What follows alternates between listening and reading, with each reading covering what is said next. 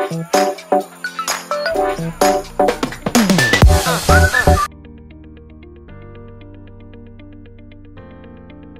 to CXC Math TV.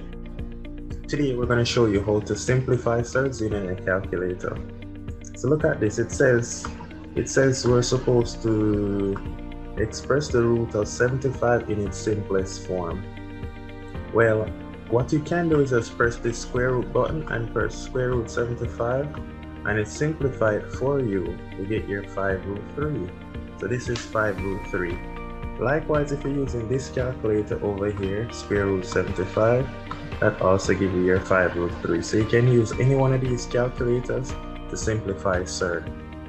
Now, sometimes what happens is maybe your calculator is in this form, right? You can't square root any number. Like when you square root it, you're getting decimals. It's not giving you the answer.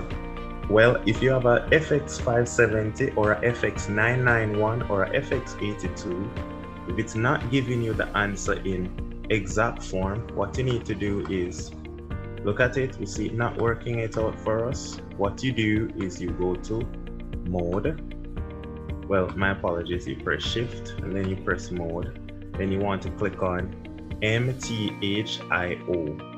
Click on that one, and we want it to be in exact form, so we press number 1. When you do that, now you see it's able to allow you to find the square root of such number.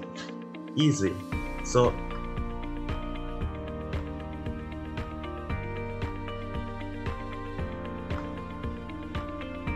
not only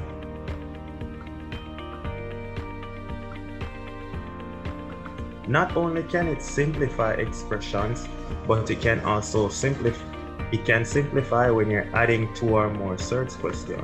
So for example, you're adding, let's clear them, you're adding the square root of, why did I press fraction? The square root of 50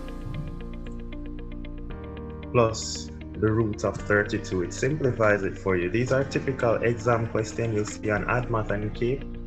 It's simplified for you. Maybe you'll get this in an MCQ.